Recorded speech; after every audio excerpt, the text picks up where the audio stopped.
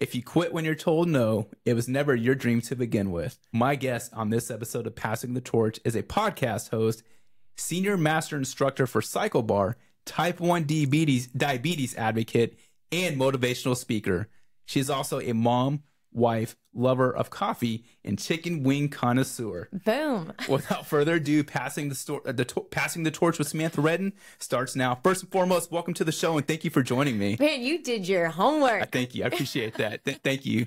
I'm excited to be here. Thanks. Good. How is this going to help you? You talked about pageant prep before I just started doing the intro. So how is this impromptu going to help you with pageant prep? So I'm competing in Mrs. Ohio America in just over a week. And, you know, we have an interview is 50% of the score. Yeah. And so they have a bio with basics about us, but we don't know what aspect of that they're going to ask us about. So, you know, I don't know where we're going with this podcast, but I'm like, this is great practice for me. Good. Here we go.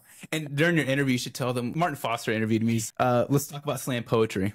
Slam poetry. The reason I say that is because I started following you on social media, and maybe like a month ago, you put something about slam poetry, and I saved it, and I said, this is good. So let's talk about it, please.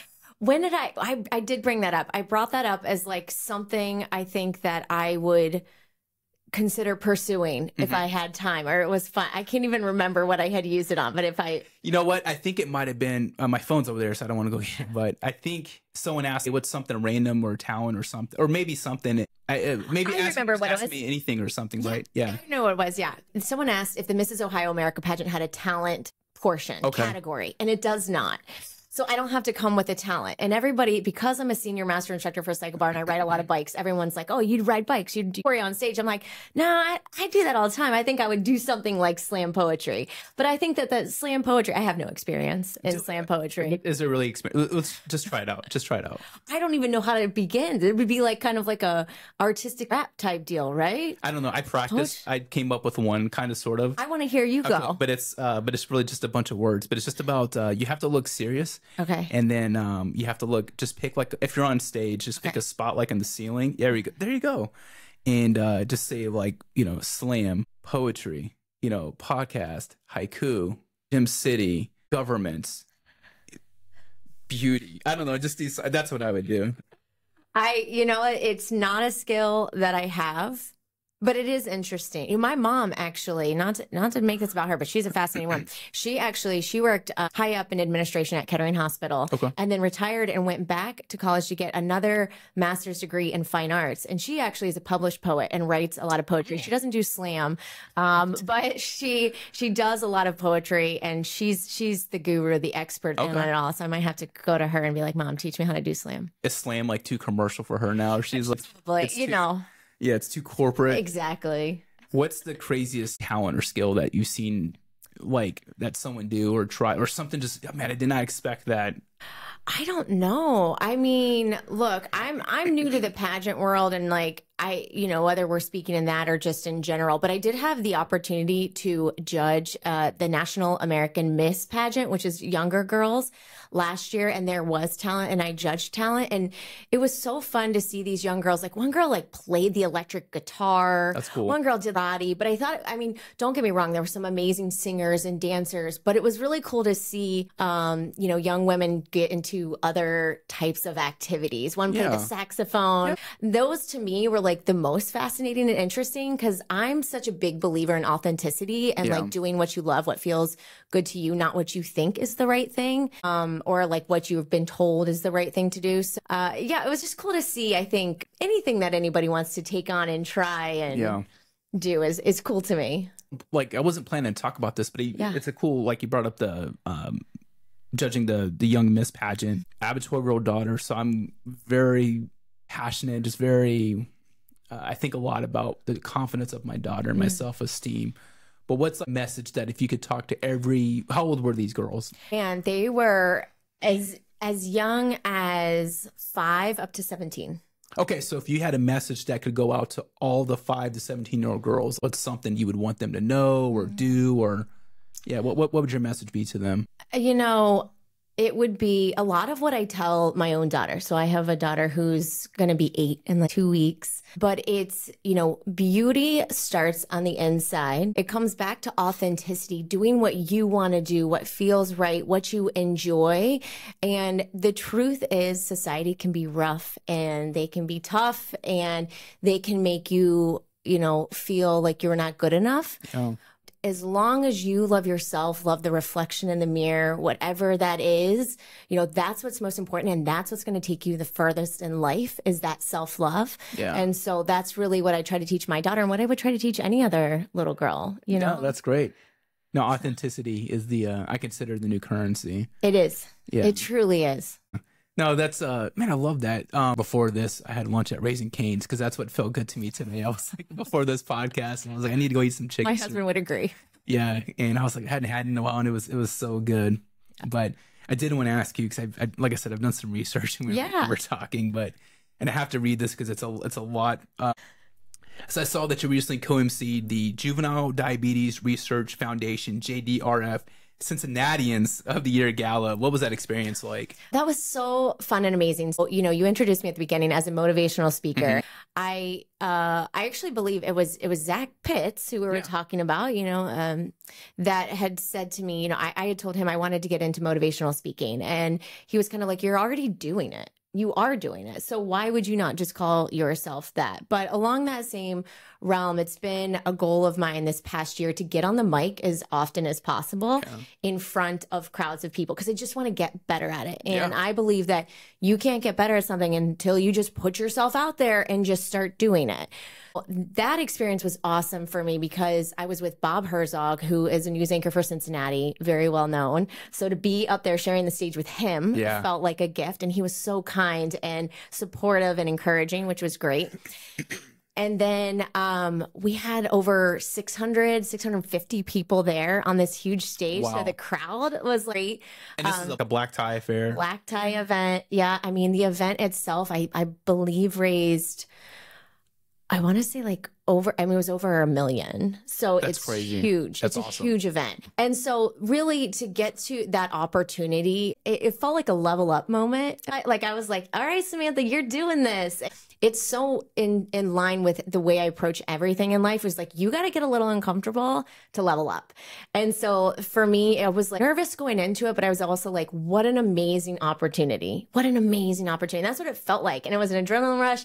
And, of course, when I first started, I was a little nervous, but by the end of the night, I was like, you can't have this microphone back. It's fine. It's fine. So, it was just such a great experience. And I feel like for me, really leveled up the bar where I want to go with motivational speaking and public speaking and just feeling so much more comfortable with it. What was your background like, experience with public speaking? Have you done Toastmasters, or did you do it in college or something? Or? No, none of that. So I think really my only experience came from, I worked in nonprofit before I got into the fitness industry. I worked in nonprofit. So any of those opportunities where I got to be on TV with Zach Pitts and Katie Kenny and, all those shout out to Katie Kenny, who has not returned my Facebook messages. Katie, come on. So that was kind of the start of it. And then really what I think really helped me just get more comfortable was working at Seekell Bar, because we're on a microphone in front of a room. Doing that so often, and then starting my podcast a year ago. You know what I mean? You just get more comfortable with. What's the name of your podcast? The Samantha Show. That's right. Very straightforward. I'm going to link all that in the show notes, but I wanted you just to plug it. So I think just doing those things and then just having an interest in it has forced me to want to practice and try it and put myself out there. No, and you have 2 kids, right? Only one. Oh, sorry. So your daughter. So that's got to be cool to see, for her to see all this too. Hey, mom's putting herself out there, right? So I hope so. Yeah. I'm a very outgoing person. My husband is my polar opposite. Sometimes I feel my daughter really. She's like, I don't need the limelight. I don't need this. Yeah. She falls into dad's shoes. But there are definitely some moments, especially getting into pageantry, where she's kind of like, do you think I could put the crown on if you win it? Or do you think maybe I could get a dress and stuff, So I think I hope that when I follow my dreams and all these things that I do, which I think some people think is just kind of crazy or out there, I hope that she sees that I'm just about living life to the fullest. Yeah. And she feels motivated and inspired to do that as well. So do you feel like, was there an epiphany or this aha moment where like, man, I'm going to start doing these uncomfortable things or these other adventures? Because I mean, you're doing a lot, right? And I mentioned the cycle bar, but I see the stuff on social media that you're working on, but yeah, was there just something like, what, just screw it, I'm just gonna, I don't know. Yeah. I think to your point, I realized, I think through the cycle bar journey, that anytime you can, in a controlled manner, get uncomfortable or kind of cause this stress in your life by doing something that makes you nervous, but you really want to do, you get better, you get more confident, you get stronger. Like, I'm such a big believer in confidence and how we grow confidence, and now starting to try to share that message with other people. And the only way you can do that is through that getting uncomfortable. I heard somebody describe it recently as like when you go to the gym and you work out a muscle and you kind of break it down through that stress, but then it goes back stronger, that we can create these moments in our life as well where we feel kind of the stress of the moment because we're very nervous and it's scary and it's new, but when we get on the other side of that event or that moment, we're like, wow, I did that. I think you feel better. You're like, oh, I'm gonna do something else. I think I kind of noticed this happening. I like to feel uncomfortable in a controlled manner, but I like to find out what I can do. In those moments, you mentioned the word stress, and nervousness. In those moments, is there a certain word or is there a certain pep talk or speech that you give yourself, or is there maybe a quote that has stuck with you throughout your life that, puts you over that hump? I don't know that there's less specific. I think that so many of those moments are typically, you want this. You want this. You know what this is going to do for you. So it's kind of hyping myself up. I also heard somebody say the other day, getting on top of the nerves and not letting the nerves get on top of you. So it's not wrong to feel the nerves, but you're like, I'm in control of this situation still, which I think about all the time is I'm on top of my nerves. I feel it, but I'm on top of it, which means I'm in control of the situation. And then I have a friend who's also a therapist, and she gave me this little tool, which I really like. And it's like right before you go into something that's making you nervous, you speak to yourself like it's already happened. Like, I crushed emceeing that event. I was so calm and controlled. I did such a great job, but you're speaking like it already happened to yourself. So if I was nervous coming in here today, I did such a great job on Martin's podcast. He asked all the right questions and I answered them so seamlessly, speaking to yourself right before as if it already happened, and you did such a great job in that moment. I love that, because I'm someone, I think, I've talked about this throughout a lot of my podcasts, the past 10 episodes or so, is the most difficult conversations we have are often with ourselves. That's right. And for me, I tear myself up with my self conversations, and it's tough, and I don't know how to get away from that, right? But I've tried to, I haven't tried, I have been doing it when I have that negative conversation or thought, to give myself 2 positive affirmations, just to kind of, double it and everything. What's your friend's name, the therapist? Her name is Maddie Newbecker. Does she live in a Dayton area? She's in Cincinnati. Okay. Yeah. Cool. I'm gonna have to research more about this, because I'd love to know more. Yeah. Alex Hormozy talks about that too, the evidence, right? Because he's been doing a lot more podcasts and everything, and that's been a common theme. And every time he's a guest, is in order to build that confidence, you need evidence, right? And the evidence is basically just comes down to repetition.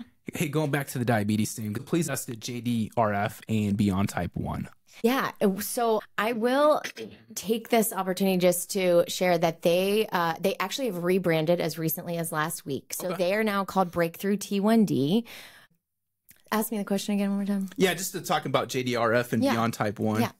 Yeah. So JDRF is now Breakthrough T1D as of just last week. And so their primary mission is to fund research to help find a cure, to advance treatments, to find treatments that prevent T1D. So they're very much involved with the treatment, the cure, the medical side of things.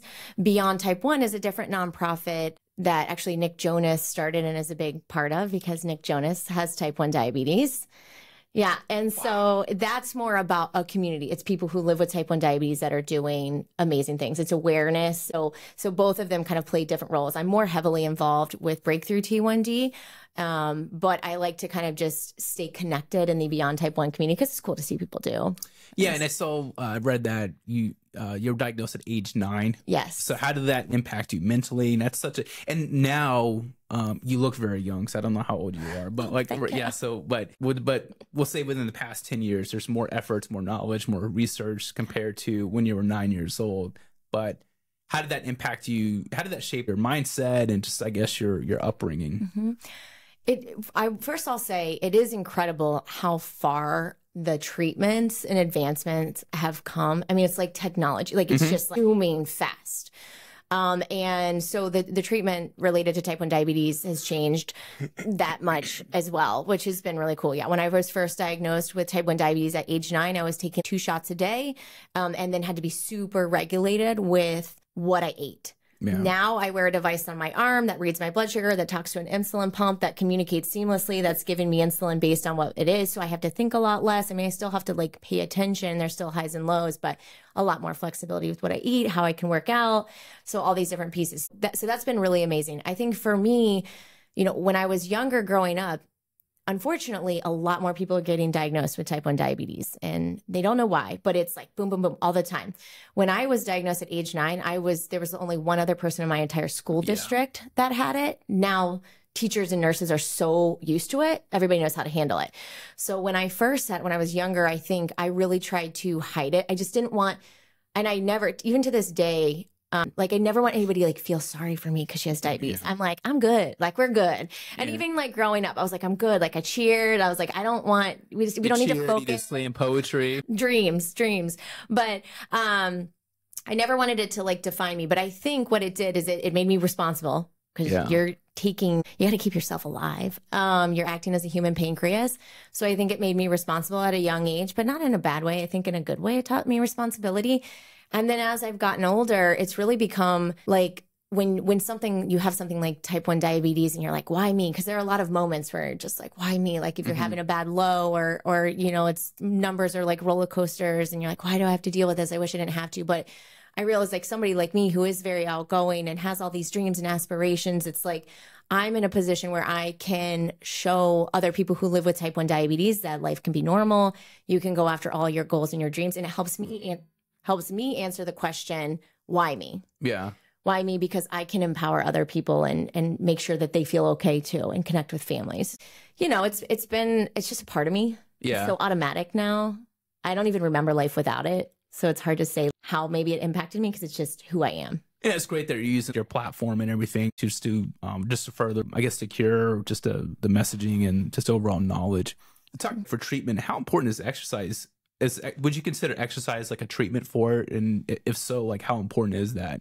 I would consider exercise a tool. I don't know if I would say treatment, but I would say for sure a tool.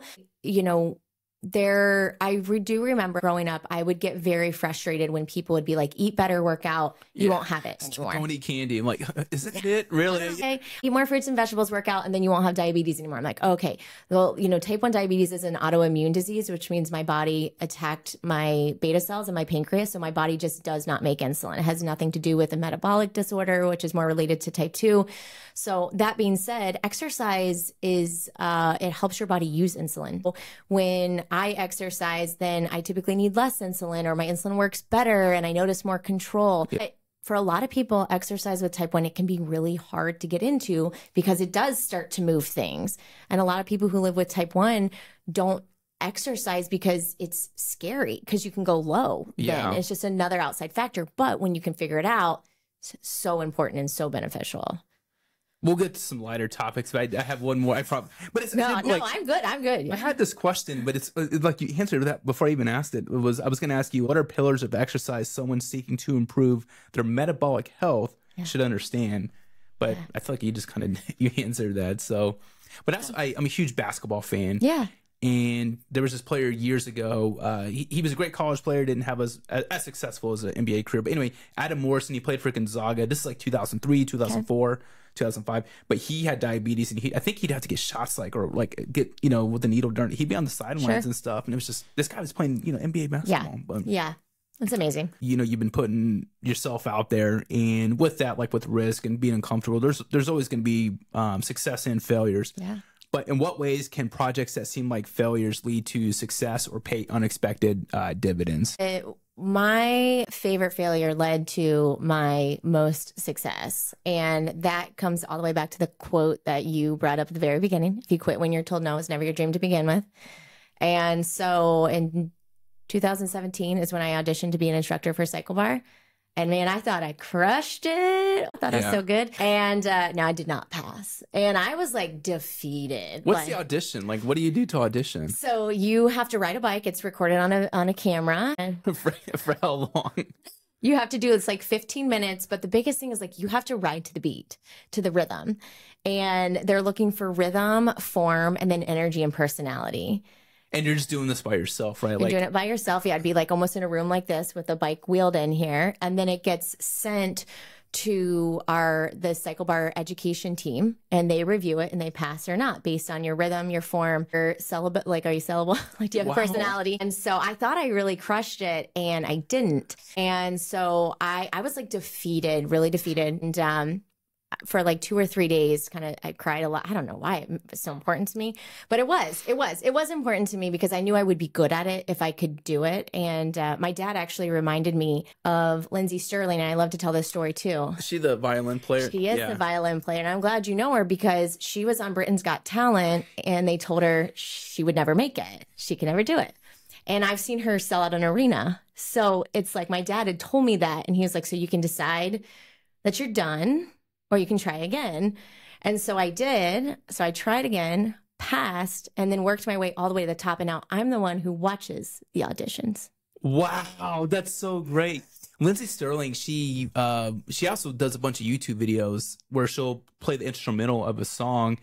I think she might have did one for Dance Monkey. Anyway, and I mean, but she's done, and she's awesome. It's beautiful. She's awesome. But yeah, what a great. I didn't realize that. I knew she was on Britain's Got Talent, but yeah, I know who she is. She's amazing. They shot her down. Yeah, that's so crazy. Do you remember the beat to the song or during your failed audition? Like, was it a song or was it just a beat? Do you pick the song or they give you a song? Oh, I picked it. What song was it?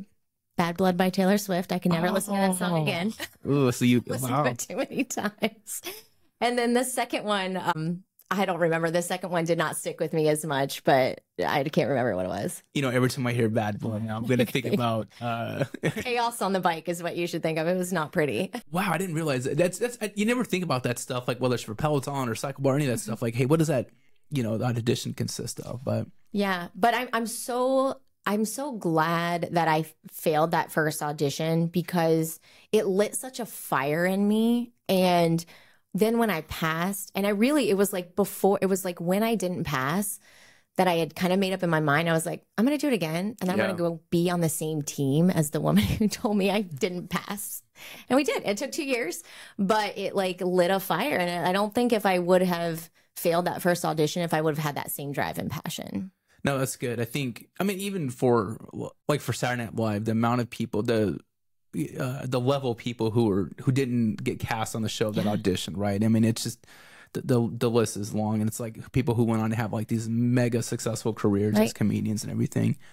Yeah. All right, so we talked about slam poetry, we talked about Cycle Bar, public speaking. What are you world class at that people might not know? I don't know. I put it all out there. What are you good at? Or something that maybe not world class, but something you're like, man, it's a cool party trick. Or if I'm feeling like maybe drinks are flowing, I might do, I'm going to try this. I have nothing. I am who I am. Look, I got no hidden skills. I put it all out there as I am. I got nothing, Martin. I'm a good dancer. Okay. I don't think I can believe I'm a good dancer if the drinks are flowing. Are we talking like Dancing with the Stars? Are we talking like Elaine from Seinfeld? That's probably more the latter. How about celebrity impressions? Can you do any of those? No, I can't do any celebrity. Have you been told who you look like? A couple people. The one I get the most, although it's been a while, is Anna Nicole Smith. Really? I was thinking Charlize Theron. I don't know that I've ever been told that one before. Yeah. So that's a celebrity impression you could work on. Well, thank God it's not the first one, because I was like, I put that in the grave, Martin. I don't bring that up. Nobody mentions that to me anymore. So in the last 5 years, what new habit or belief has most improved your life? I don't know that I've ever been told that one before. Well, thank God it's not the first one, because I was like, I put that in the grave, Martin. I don't bring that up. Nobody mentions that to me anymore. So in the last 5 years, what new habit or belief has most improved your life? It's the idea of authenticity. Okay. 100%. I think when, you know, I'll share my age. So I'm 36 now, but I think like when I was in my 20s and trying to establish myself in my career, I was working in nonprofit, but then even like when I got into Cycle Bar, like I felt like I always had to do it like the person I looked up to did it, or like thought I was supposed to do it. But I realized truly through the Cycle Bar journey that it was my authenticity that sold me and like helped me level up every single time. It was like when I was being truly myself that I found the most success. Okay. And even recently within the last, I would say year, like doing things like, no, I want to be a motivational speaker. Like, no, I want to put myself out there. And even in this pageantry journey, like I did my first pageant last year and I had a coach and I was like, dress me, tell me what to say, yada, yada. And it was fine. I got first runner up in this pageant. But like, even in this journey now, I'm like, no, like I pick my outfits. I'm going to show up how I want. I have coaches, but I'm like, I'm going to do it in the same way. And already the energy and like the momentum, like everything feels so much better. So it's just really, I believe that we are vibrating at the highest frequency in that level of like that authenticity, like you said, now as currencies. Like I totally believe that. Yeah. No, it's good.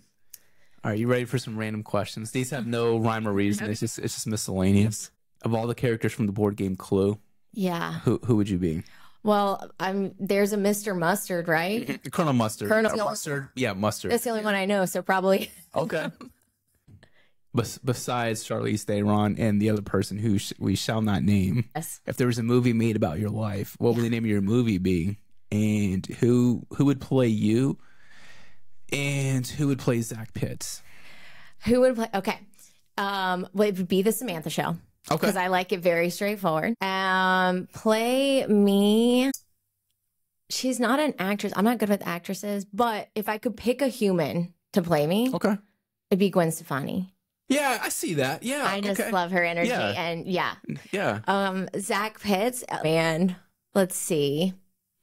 Who would play him? I'm so bad with actors and actresses. Let's give him like Chad Michael Murray. Let's go back to the 90s. Man, I like it. Yeah. And then he was also in Freaky Friday with Lindsay Lohan. So that's good. That's old school actor. You know, I don't know if Chad Michael Murray's doing anything these days, but Hallmark movies, which I'm very fluent with because of my wife. So Hallmark or whatever. What's the other? Oh, Jesus, like all the holiday movies. Are you good with movies? Yeah.